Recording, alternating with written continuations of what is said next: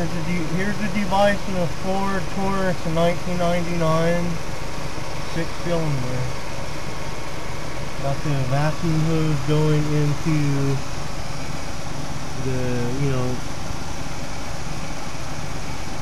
the airflow tube there.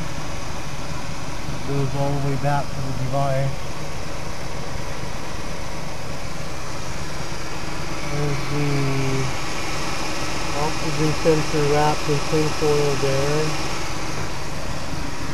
And you can barely see his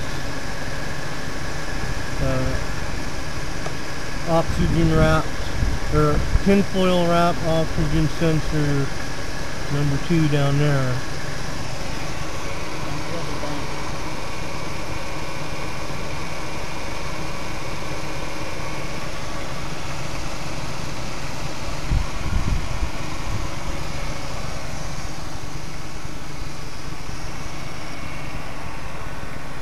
Positive wire hooked up right there. We got ground right here. Here's the unit in our Nissan Sentra. See how we have it set up by the battery there. Here's the electrolyzer making HHO gas here.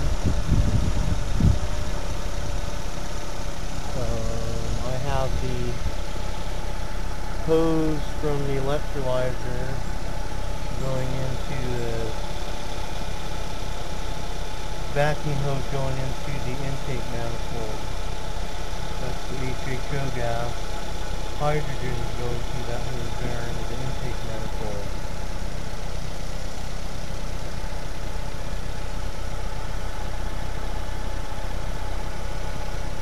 And we have the wires hooked up here, positive, right there, negative here, and down there you see there's the oxygen sensor wrapped in tinfoil.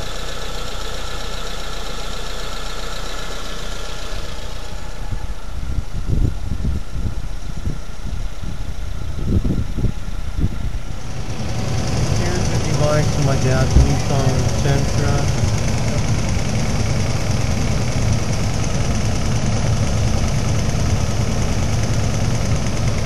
He's cranking up the hydrogen there, and I got the positive bar hooked up right there.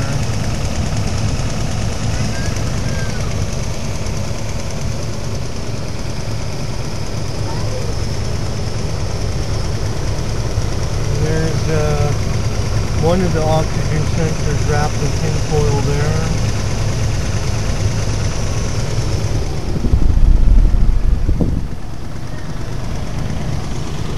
And there's another oxygen sensor wrapped right there in tinfoil. And I have the hose going from the electrolyzer device going in to this intake vacuum hose that goes to the intake manifold right there. It's tidied up with plumber boot.